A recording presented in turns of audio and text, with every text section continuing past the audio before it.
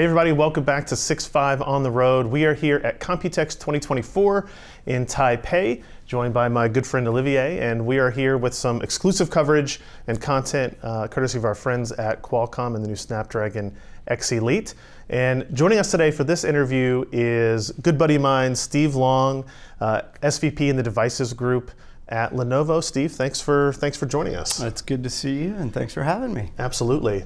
Now, we've known each other for a long time. I know this is not your first experience in Taiwan, not your first Computex. I'm just kind of general overview, like what do you think about kind of the level of interest and excitement and kind of buzz around this year's show? Yeah, I've been coming to Taiwan for probably 23 years. I think one of the last times I might have been here, we might have been together, Mr. Shrout. But I feel like this one there's absolutely an enthusiasm around the opportunity in the heart of what I've called the heart, the lungs, the soul of the ecosystem, which is in Taiwan. There's an excitement. There's an excitement because of the possibilities of what everyone expects that AI is going to bring to actual use cases and applications and what people can do. And I think everyone in the industry is trying to own a little bit of that narrative and get behind what we can actually do with it. But there's excitement, is what I'd say. It's different than other times. I totally agree. Yeah. So in the last year, tell us about the journey of the development and of the Snapdragon X Elite platform, what that's been like, and also what made you want to be part of that journey and make that happen? Yeah, it's a good question. So I'm relatively new to Lenovo. I'm about 90 days into this new job. But not new to the client PC world. Definitely not new to the client PC world. After a long time at another silicon provider out there, I was at Intel for a long time. Joining, so the journey that Lenovo's had with Qualcomm it's not a year-old journey. It's not new. It's been 3+ years of deep collaboration. You can even go before that with some of the phone businesses, right? Lenovo's uniquely positioned from pocket to cloud, and so some of the relationships been decade plus in existence. But more on the PC side, for the last 3+ years, there's been a lot of co-engineering and co-development because, as we know, app compatibility is a big deal. And Lenovo being the ThinkPad, being the 30-year-old tried and true brand in the commercial space, Qualcomm and Lenovo have partnered on trying to drive app compatibility in the commercial segment. So it started 3+ years ago. We've been on a journey. But in the last year, we've gotten extra excited because our friends at Microsoft have obviously jumped behind and done a lot of collaboration and co-engineering development. We dedicated a team here based out of Taiwan to do some of the X Elite design work, and we're excited now to have both consumer and commercial products that are announced and soon to be in market. I want to touch on the consumer and commercial side, right? Because Lenovo is very well known for commercial products, the ThinkPad brand, but also Yoga coming out. How do you view those product lines kind of integrating the AI part of the AI PC differently from one another, or will it be kind of even across them? Like what's kind of the differentiation in Lenovo's mind about how you use that feature? Well, I think everyone in the industry still is defining exactly what an AI PC is. There's different definitions of what an AI PC is.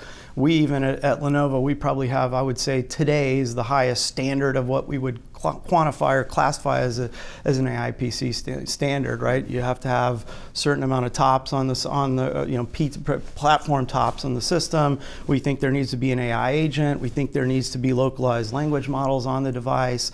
So defining AI has been a little like, okay, there's a little of that we need to get into. Sure. I think with the hype of all this happens, like there will be a convergence in definitions, I think, in the next couple of years. And I'm trying to get our teams to communicate around what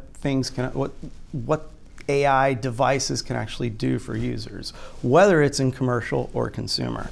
And I think of it in, there's going to be personalization, there's going to be productivity, and there's going to be more protection and privacy. As much as that can be a little controversial or edgy on that, I think that will be the case. And so for differences between consumer and commercial, I think you're going to continue to see the commercial devices anchor on the trust and the commercial, the protected side of this. More the security side. More the security side will be important. The reliability, the manageability pieces, and making sure that all of those can happen in a safe, secure manner. I think that's going to probably be the defining moment for commercial. I think consumer, my take is, and this is all opinions at this point, but I think there's going to be excitement of playing with a digital agent or a digital assistant, I should say, and what does that do for me? Can that make my planning of my life easier? I think there's going to be some applications like voice interaction and real-time translation that could be useful, like when we travel. How many times have you been here in Taiwan trying to catch a cab? Yes, yes. And had a problem, a challenge, Yep. and so there could be applications like that that could be very useful in consumer. And I think productivity will be a little of both. Can it make your life easier on the consumer side? For the productivity side on the commercial space, I think we're really excited about some of the applications, and I think that's where we'll differentiate. Yeah. So digging a little bit deeper into that, I'm going to put you on the spot a little bit. But Please thinking do. about ThinkPad and Yoga, what kinds of features and capabilities kind of stand out for you? And I guess it's a differentiation question, but it's also kind of like the tracks that that ThinkPad and Yoga are on to try to differentiate themselves and make the most out of the platform. Yeah, well, so again, for 30 plus years, I think we're at 32 years, the ThinkPad has defined what the commercial PC is. 1 in every 3 PCs sold is Lenovo today.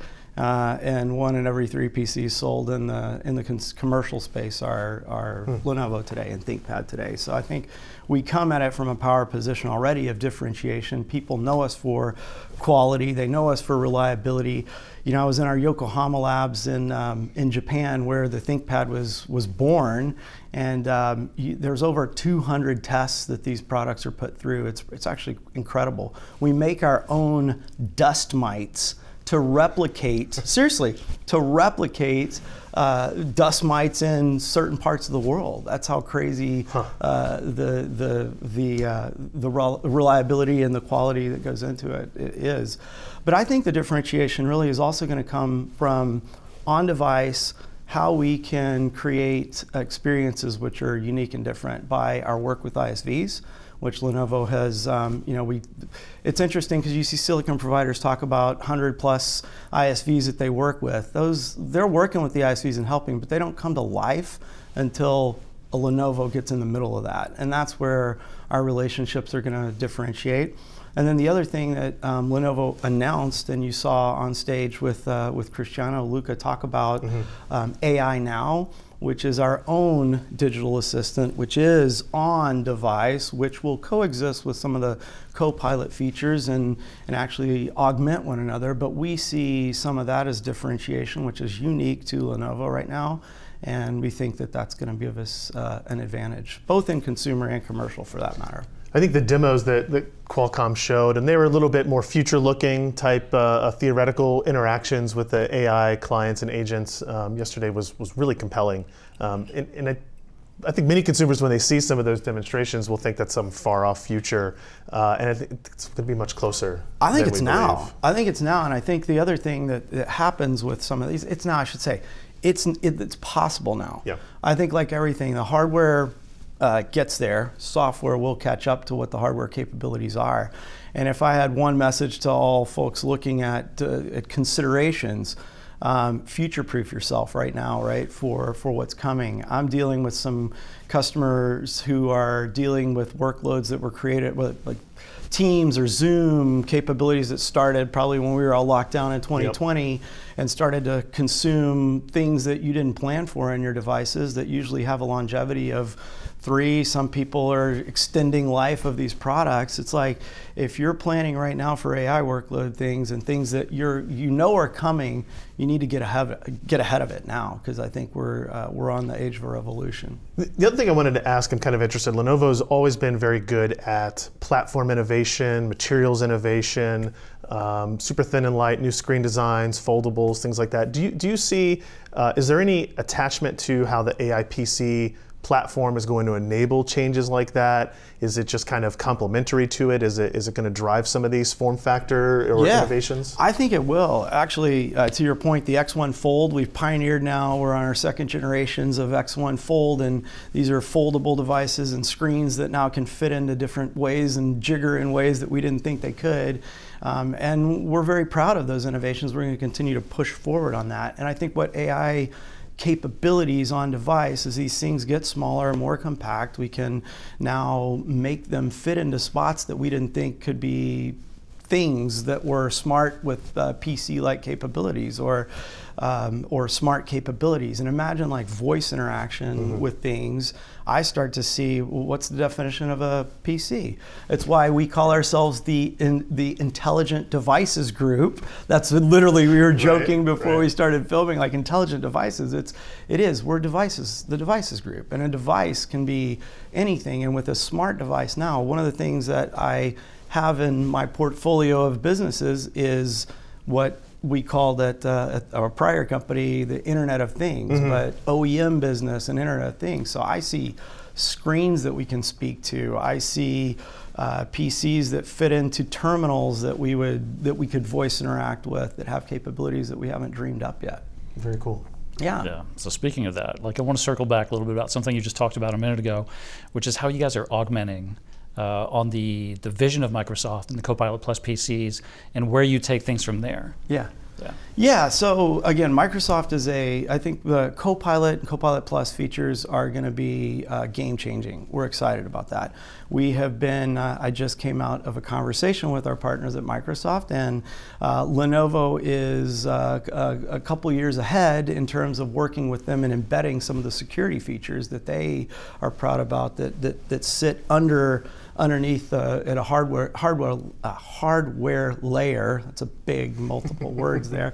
Hardware layer that integrate with our ThinkShield, some of our ThinkShield protection, and we've embraced in that. So we'll differentiate on security, but I also think what we'll do with Microsoft is in embedding again some of the telemetry that we get from our AI Now capabilities into Copilot. And we're talking about partnering with them on how we can participate in activation, since our footprint in enterprise is second to none in the industry. So there's opportunities for us we're on a service-led transformation at Lenovo. That was one of the things I've been most impressed with at this company, is organically they've created a service business. We have created a service business. And that's exactly what Copilot is trying to aim to enable, and we'll participate in that revenue with Microsoft. It's definitely an exciting time. I don't remember there being this much kind of interest in the PC in, I don't know, a decade, something like that. Well, it's been a long time. COVID, there was some excitement, but for other reasons. You just needed to get one at that point. Now, how's it changing? How's it going to be, really changing our lives and innovating throughout? So I think you're right. I think we're all. That's why back to your very first question, right? I think it's different, right? Computex is different. The buzz is different. People see the capabilities coming. There's still it's noisy on exactly what you're going to do with it. Proof is in the user experience. That's on us to translate. But the hardware is out there. The devices that we're going to be enabling, the capabilities of better performance, a lower latency, with some of the NPU capabilities that are behind the scenes that frankly the user doesn't care about, but they will care about when they see what they can do with it. And that's what's exciting and very cool. Why we're here. Well, thanks, Steve, for coming out and joining us and sitting and talking with us. Really appreciate it. Yeah. And for all of you, thanks for joining us. This is 6.5 on the road for Olivier and myself. We've got lots more conversations that are happening this week. You can follow us on social media and on YouTube, and we'll see you in the next one. Thanks.